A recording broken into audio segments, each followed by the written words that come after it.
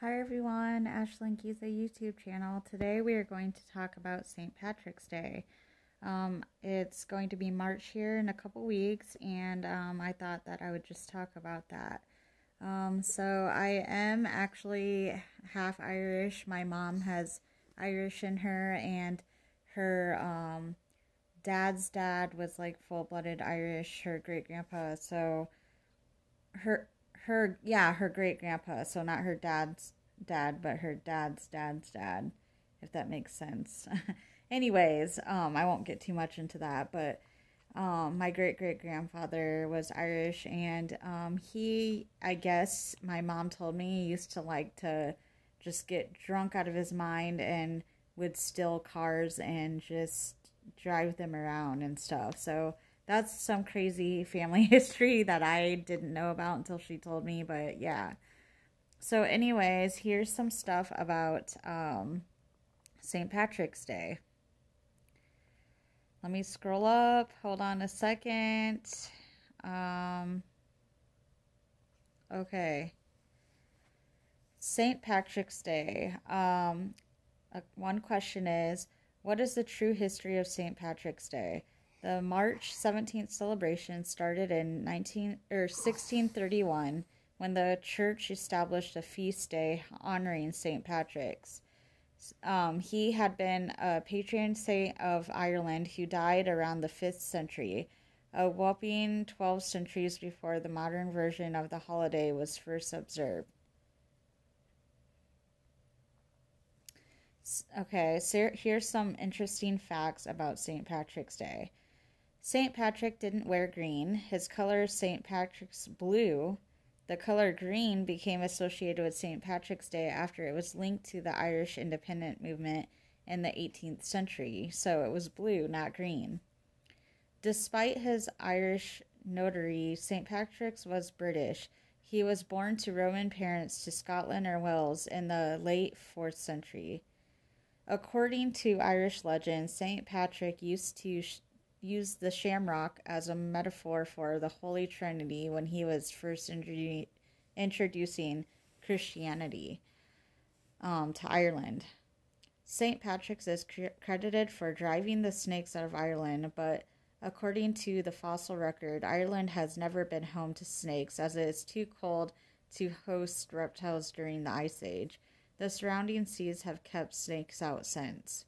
There isn't any corn in the traditional St. Patrick's Day meal of corn, beef, and cabbage. The name is a reference to the large grains of salt historically used to cure. One moment. Let me see where I was at. The name is a reference to the large grains of salt historically used to cure meats, which were known as corns. St. Patrick's was born, I don't know if I'm going to be able to say this right. St. Patrick was born Maewyn Succat, but changed his name to Patricius after becoming a priest. Irish immigrants began observing St. Patrick's Day in Boston in 1737, and the first St. Patrick's Day parade in America was held in New York City in 1766. In Chicago, the Plumbers Local 110 Union dyes the River Kelly green. The dye lasts for around 5 hours. On around St. Patrick's Day, the Irish Taoiseach or Prime Minister presents the U.S. President with a crystal bowl of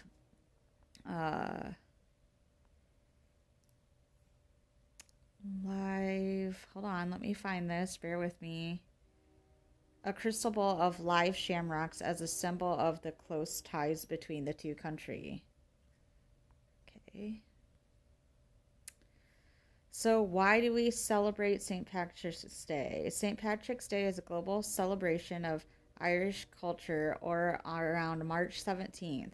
It is particularly remember St. Patrick, one of the Ireland's patron saints who administered Christianity in Ireland during the 5th century. St. Patrick's Day is celebrated in countries with people of Irish descent.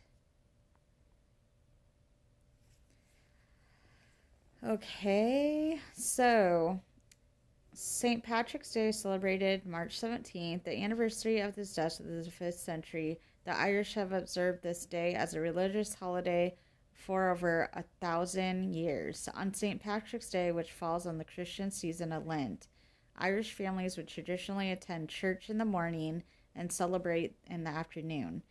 Lenten prohibitions against the consumption of meat were waived, and people would dance and drink and feast, and the traditional meal of Irish bacon and cabbage.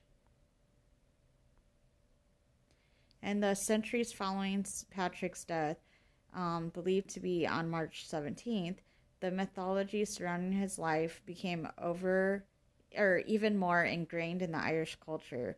Perhaps the most well-known legend of St. Patrick's is that he explained the Holy Trinity, Father, Son, and Holy Spirit, using the 3 leaves of native Irish clover, the shamrock.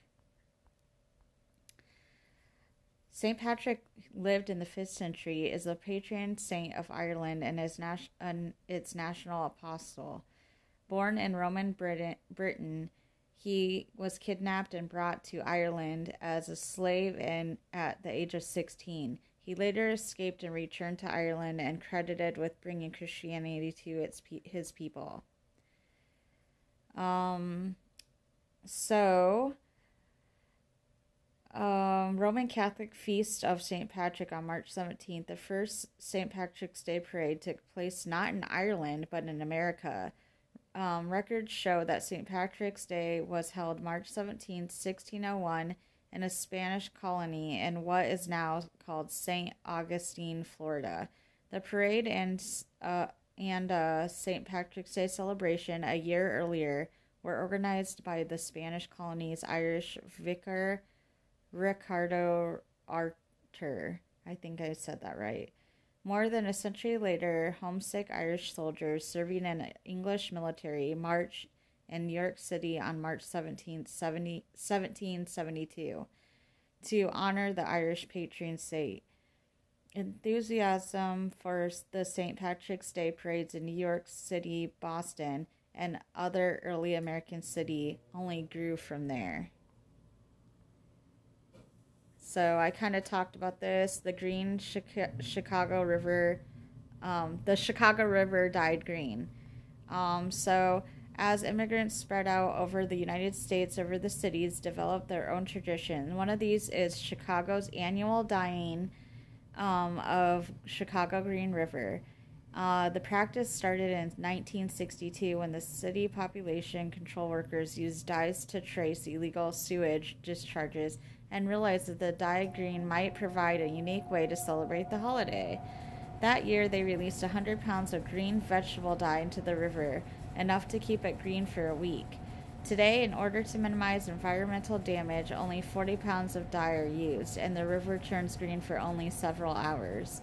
Although Chicago historians claim their city's idea for a river of green was original, some natives of Savannah, Georgia, whose St. Patrick's Day parade, the oldest in the nation, dates back to 1813, believe the idea originated in their town. They point out that in 1961, a hotel restaurant manager named Tom Woolley convinced city officials to dye Savannah's river green. And the experience didn't exactly work as planned, and the water only took on a slight greenish hue. Savannah never attempted to dye its river green again, but Woolley maintains, though others refute the claim, that he personally suggested the idea to Chicago's Mayor Richard J. Daley. So I guess there was a little dispute about that. So St. Patrick's Day celebrates around the world. Today, people of all backgrounds celebrate St. Patrick's Day, especially throughout the United States, Canada, and Australia. Although North America is home to the largest productions, St. Patrick's Day is celebrated all around the world, in locations as far as Ireland, including Japan, Singapore, and Russia. Popular St. Patrick's Day recipes include Irish soda, bread, corned beef, and cabbage and or champ, whatever, however you want to pronounce that, because it's spelled like champ, but you can say it camp with the H being silent. In the United States, people wear green on St. Patrick's Day. So, last but not least, we all know, what do leprechauns have to do with St. Patrick's Day? One of the icons of Irish holiday is the leprechaun. The original Irish name for those figures of folklore is leprechaun, meaning small-bodied fellow. Belief in leprechauns probably stem from Celtic belief in fairies, tiny men and women who could use their magical powers to serve good or evil. In Celtic folk tales, leprechauns were cranky souls responsible for mending the shoes of the other fairies. Though only minor figures in Celtic folklore, leprechauns were known for their trickery, and they're often used to protect their much fabled treasure. Leprechauns have their own holiday on May 13th, but are also celebrated on St. Patrick's Day, with many dress up as wily fairies. So that's some fun stuff about St. Patrick's Day, and I might have to do like a separate video for leprechauns, because there's a little more stuff that I could talk about when it comes to leprechauns, and I would highly suggest watching the horror movies. I do like that because they're not really scary to me, and I don't think they were meant to be like to scare you so you don't sleep, but they're meant to be scary cute. But I would watch the Leprechaun movies.